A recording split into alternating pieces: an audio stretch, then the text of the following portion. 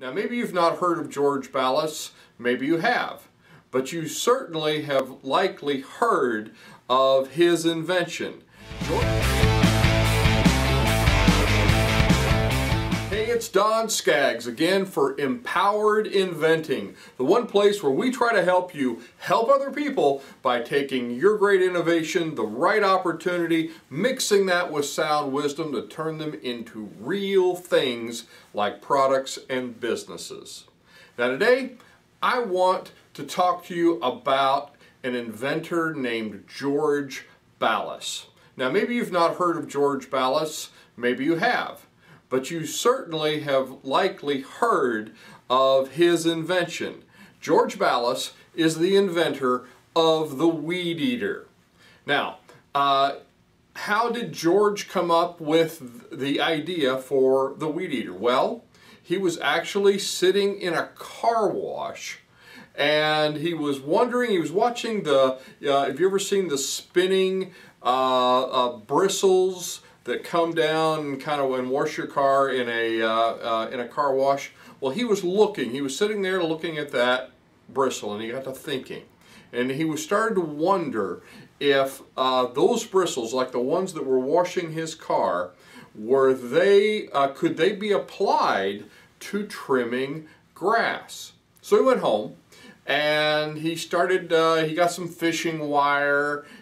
He poked that fishing wire through holes of a tin can. There's a great picture of him holding this just nasty looking old tin can it looks like, I don't know how he poked the holes, but it looks like he took a screwdriver and poked holes in the side and was putting the fishing line through. And there's a great photo of that.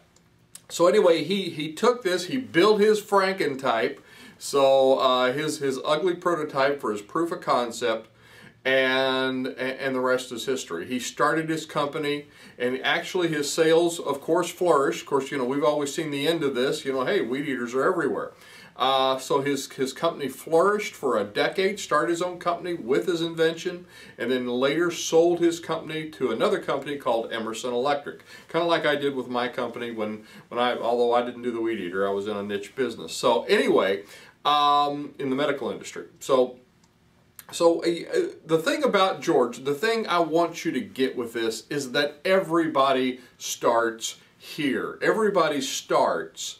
And you know, we kind of think of ourselves as inventors, and we're sitting in the car wash and we're looking at the spinning bristles and we're saying to ourselves, I wonder if that could be used for this other thing over here. I wonder if it could solve this other problem.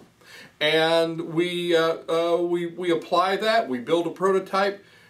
George, the inventor of the weed eater, was in the same place that you and I have sat many a times, with coming up with a new idea and trying to bring it to fruition, trying to turn it into something, a real product or a real business. And that's what George did. He turned them into both, a product and a business that he ended up selling. So the problem, though, I see is a lot of people only see the successful people when they're successful. You didn't know them. A lot of times you don't hear about their backstories. You don't hear about the Sarah Blakely starting in her apartment, now a billionaire, owner of Spanx, and you don't see her starting in her apartment. You don't see her just kind of scrounging and trying to figure this out with limited resources. You don't see that part usually.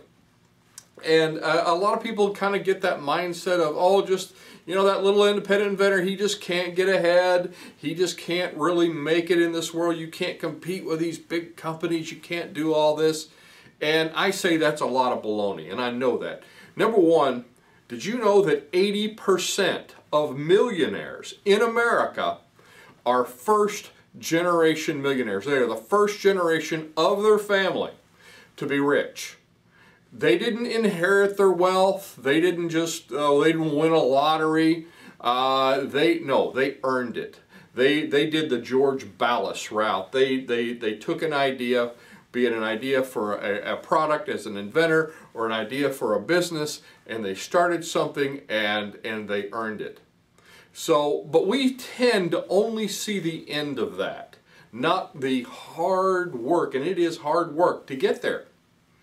But it's totally worth the hard work to get there. But the truth is that you can actually get there from here. You really can. You can be, you might just be sitting in that car wash and seeing those spinning bristles, and you just have that idea. But actually, you can get there. You can get to where George Ballas became from where you're sitting now, because you guys were both sitting in the same seat at one time. So how do you get from that scrappy startup, that person with an idea, that independent inventor, that one person with the tin can and the fishing wire? How do you get from there to the successful part? How do you do that? Well, number one, you have to start where you are. I had the opportunity one time of actually meeting Chris Gardner, and this is, if you don't know that name, you probably know the movie. If you've seen the movie Pursuit of Happiness. If you've not seen that movie, by the way, I highly recommend it. It is a great movie. Now, it's not an inventor movie, but it is about business. It is about a struggle from just humble beginnings to actually making something and doing something. And that's the story of Chris Gardner. I had the opportunity to actually get to meet him and hear him speak, and I actually got to meet him in person, and he's a pretty amazing guy. Now, not only does he have the movie Pursuit of Happiness, he actually has the book that he wrote, and he has another lesser known book called Start Where You Are, and I love that title.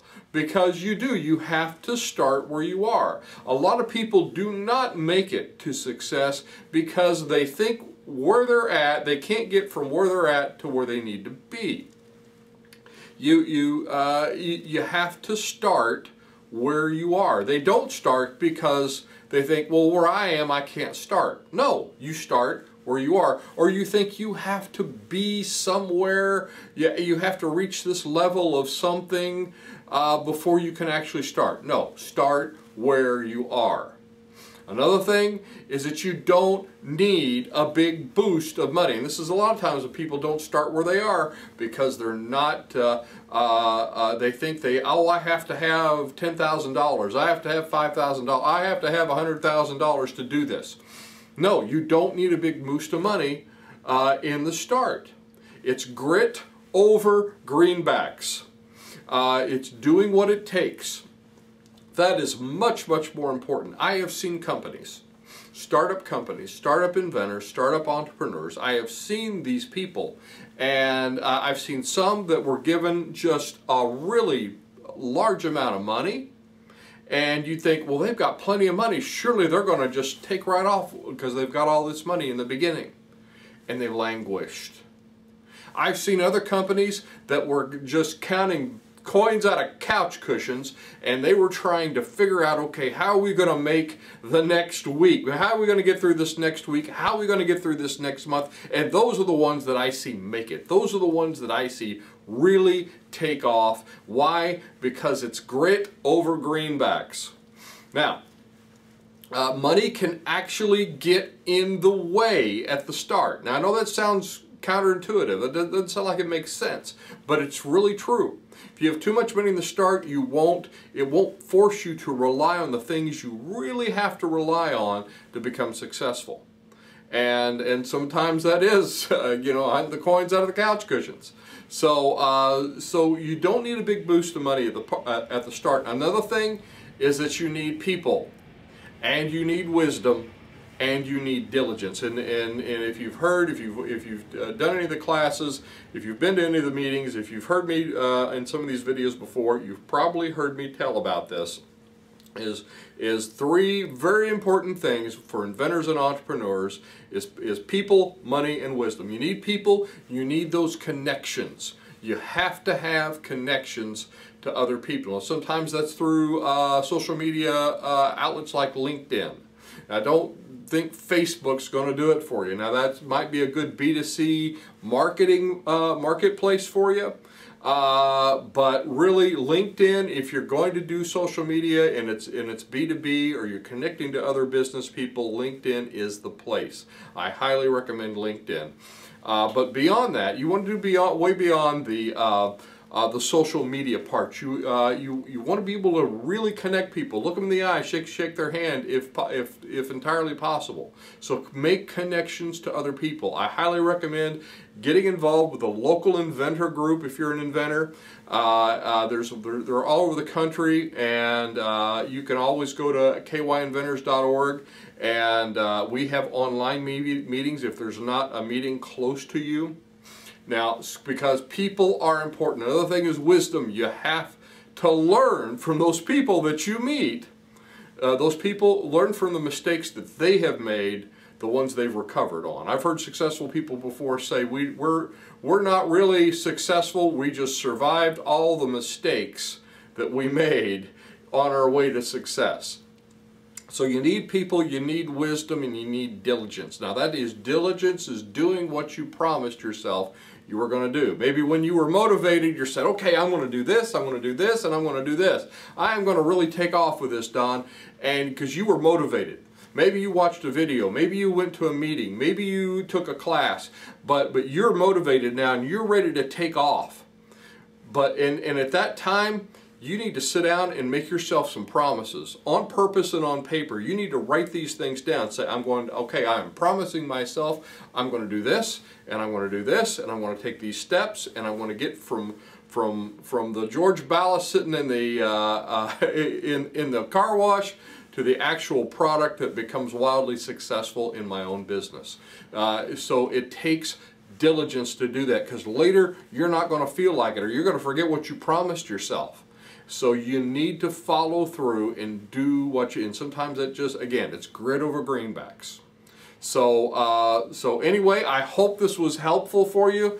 I'm Don Skaggs. This is Empowered Inventing TV.